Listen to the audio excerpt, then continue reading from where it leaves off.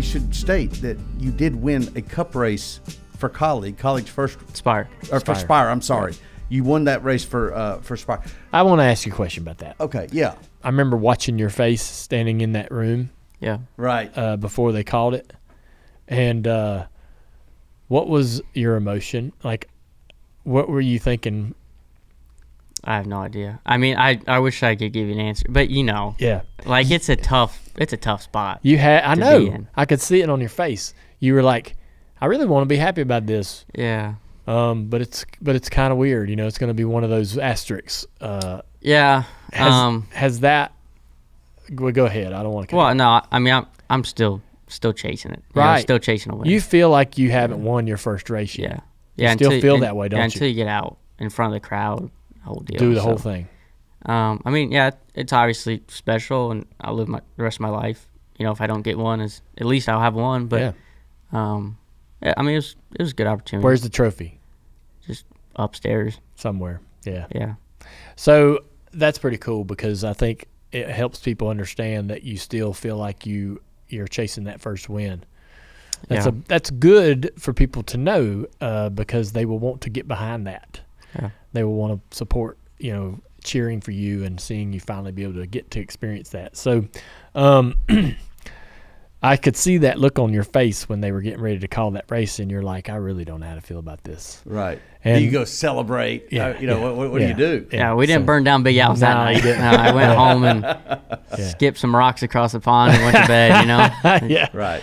So to get to Mike's point, you're everybody on the outside looking in. Nobody knows the inner workings of the Kaulig program and your own career and all that. But from the outside looking in, you've got a great home. Y'all, you're loved and appreciated at Kaulig as one of their first sort of diamonds in the rough, right? Their first projects that they've sort of cultivated into a Cup driver. But you mid-season announce that you're not coming back and you're going to go somewhere else. And then shortly after that, you announce you're going to Rick Ware.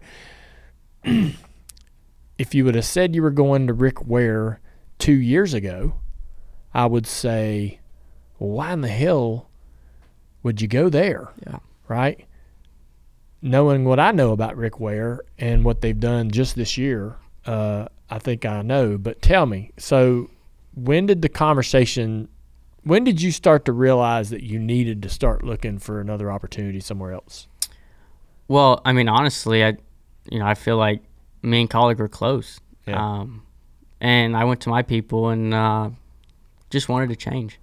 Just needed to go somewhere new and just bet on myself and I felt like I kind of leveled off at Kaulig and wasn't growing as a person. Needed to go somewhere that appreciated me and really wanted me to build their program. And so when I sat down with my people and we're kind of looking at all of the options, we were in talks with Kaulig and I feel like we had a pretty good deal done. And then Rick kind of at the last minute, started calling and wanting me to drive his race cars. And something about it just like kept me awake, and I had no idea why, right? Because, from the outside, it's Rick Ware. I mean, it's they haven't been that successful in the past. So, Rick just kept calling my people and calling, and my people were like, hey, Rick's really interested in, this and that. And I'm like, well, just let me go meet Rick. Let me see what he's got going on, All right. So where did you meet him at? So that's the funny part of the story. So, my people send me RFK's address. And I'm like, RFK? Like, what does RFK have to do with anything? I thought I was going to Rick's. And I kid you not, showed up and he said, meet me at the RFK fountain right there. Walked up to the fountain and Robbie Benton was standing there. And he took me inside and I'm blown away how beautiful Rick's shop is. And that's really what sold me. It's right there. If you've ever been to RFK, there's a museum on the one side and there's old storage on the other side. And they took that old storage and turned it into RWR. And sat down and kind of walked around the shop and Rick and Robbie told me their plan, right? And what's the plan? What can you tell us about the plan? Well, they're racers, and they want to grow, and you know, they needed a solid driver to really grow around, to get people to work there and to build their program. And little did I know, Rick had pitched me to Brad, because everything that Rick does, Brad and RFK have to approve since they're on campus there. Oh, interesting. So they're that much ingrained with RFK that Yep. Brad and RFK. I mean, he's not, you know, I want to be clear, Rick found me, and Sure. Rick pitched me to Brad, but Brad and RFK have final decision, and crew chiefs, people, everything. So I go down and we start discussing stuff in the boardroom, and Brad Keselowski walks in. I mean, I had no idea I was even going to RFK this morning, you know. Brad Keselowski walks in and tells me the deal, and tells me, you know, everything I wanted to hear, and that, you know, that they wanted me to drive for him. And we shook hands right there, and I was sold. And, yeah, Rick and Robbie have been awesome to me. So then, you know, we set an announcement date, and Rick kept wanting to announce. And I'm like, man, like, it was important for me to control how this announcement went out, because I couldn't let word get out that I was going to RWR before I announced it. Right. And the reason why is that I had to control my own destiny. If it was let out that I was going to Rick's at the time, people would have said, oh, like, you know, he's getting fired from Kaulig, and Rick's gonna hire him. Rick's where the only place he can go. Yeah. You wanted to control the narrative. I wanted to control the narrative, Yeah. and that was important. I told Robbie and Rick and Brad, I said, hey, we got to keep this under wraps. I want to control the narrative, and I want to be the one that says I'm going to Rick Ware. You know, Yeah. I'm leaving Kaulig and going to Rick Ware, and it was important for me, and that's why it was a big shock. You didn't hear any rumors about it. We kept it so under wraps. You did. So, you know, Matt and Chris had no idea. I called them right before the announcement. They didn't answer, unfortunately, and we had to announce. Yeah. And so I called them at like 11:30. Afterwards? No. So they didn't answer. Right before. And then we had to announce. And the announcement was already out, and I called Matt, and, you know, he understood. And I called Chris, and he understood too. So, yeah, it was important for me to control the narrative, because I want to go to Rick Ware. I want to be there. They trust me with the relationship with RFK. I think, you know, might not be the first 5-10 races that, you know, we're, you know, setting the world on fire, but it's a long-term deal, and you know, I'm going to be proud of what we do over there. You know, I'm going to grow internally as myself. I've been with Chevrolet for my whole career. I've been with Kaulig for 5 years, and I think me as a person, this is going to help me grow, and I think it's the right opportunity for me. Yeah. I feel that, man. I really believe it. Experience the thrill of the racetrack like you're in the driver's seat with DraftKings Sportsbook. Bet on your favorite racers and feel the rush of every pass, pit stop, and victory like never before. Right now, new customers can turn $5 into $200 instantly in bonus bets. Bet 5 on anything to score big no matter what goes down on the racetrack. Check out Dirty Modo every Thursday, where they will handicap the field, and they'll recommend bets to watch for the upcoming race. With props, parlays, and more, you'll have bets to follow all race long. The racing action doesn't stop till the checkered flag drops. Download the DraftKings Sportsbook app now and join with code DJD. New customers can bet $5 and get $200 instantly in bonus bets. That's code DJD only on DraftKings Sportsbook. The crown is yours.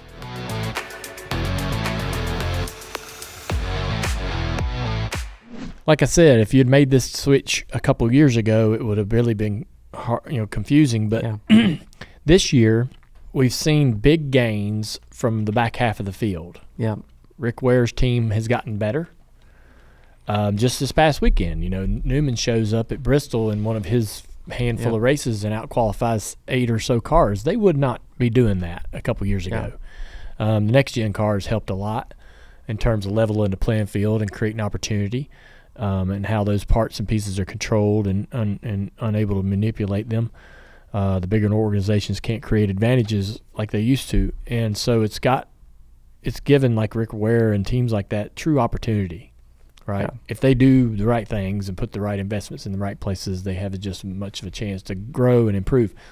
Front Row Motorsports is a great example of one of those teams that is now, it's normal to see McDowell run in the top 10. We used to go, damn, he's overachieving tonight. Yeah, and I think the big thing is there's two halves to the garage. There's the key partners that get all the manufacturer support. Yes. Then there's the others. And if you can't get with a key partner team, which frankly I don't think I could have, it's hard. They're all kind of the same. Yeah. They're all, whoever you have working on them is the difference. All the parts and pieces are the same. Everything is the same. It's just who do you have to work on it. So if we can go to Rick's, have a bunch of good people work on them, a bunch of smart people, have a good relationship with RFK, have the same parts and pieces, I mean, it's not like, I'm getting any more manufacturer support. So if you can't get with a key partner team, they're all lateral moves. It's just the people that make the difference. And for me, it's just who do you want to wake up for and work for? Yeah. And Rick Ware, he's there every day. This is motivated in you. Yeah, 1,000%. Right. Rick's there every day. I mean, he has a wide motorsports. I mean, you turn on TV. Yeah. And there's a Rick Ware car on track. I mean, it just happens. IndyCar. Yeah. I mean, he's got all kinds of teams. I mean, Yeah. all kinds of teams, and he just loves it, and he just wants to race and win. And yeah, I want to be the guy that delivers Rick, what he wants. Yeah. Their improvement this year has been pretty impressive, pretty remarkable. There's been a handful of races where, JJ and even Newman had real good speed at Darlington. We were watching his lap times, and it was really, there's these moments, Mike, if you're standing there where you're uber focused on the laps and watching every car on the racetrack, you can see where they're making gains. If you're just looking at results, you won't really recognize the growth. But the connection, Brad told me about the connection with his program many months ago, and you might be catching a ride on this lightning bolt at the right time, because it just so happens that Roush Fenway Keselowski Racing is also on this sort of meteoric rise in performance, which to Brad's credit will then gain more manufacturer support. That big funnel that Ford has maybe gets situated a little bit more over the top of the Roush camp, more so than in the past. So all of that information and support trickles down. So timing-wise, man, this looks really great. Yeah, I mean, obviously, RFK has, their own relationship with Ford, and with respect, they can't share everything that they have and they're given. But, I think what information we do get is going to be far, way more than enough. And the day I walked into Rick's place, the announcement day, and everyone at RWR was sitting there. I mean, they were just excited for me to drive their race car, and that's a big part of it. As far as I know, this is kind of like their first big hire, like their first real true investment in a driver, right? I know JJ's been working with them for a long time. Yeah. And he's had this really unique journeyman's type of career. Oh, yeah. But this is kind of like you're their long-term future, right? And JJ's sort of on the back end of his career. But when do you think you get a chance to get behind the wheel of one of their race cars? I'm certain that you're probably looking out forward, like, all right, man, it's next February or it's whenever, right? I mean, probably. And, I mean, unless there's testing over the off-season, which, I mean, NASCAR kind of picks and chooses. Right. You got to be excited about that, though, right? Oh, yeah. Even though it is all, like you said, it's all the same parts and pieces, but who works on them makes a difference. So it is. Do you know who's going to be working on your car? I don't know. Maybe I do. Maybe I don't. I think you're going to have some input.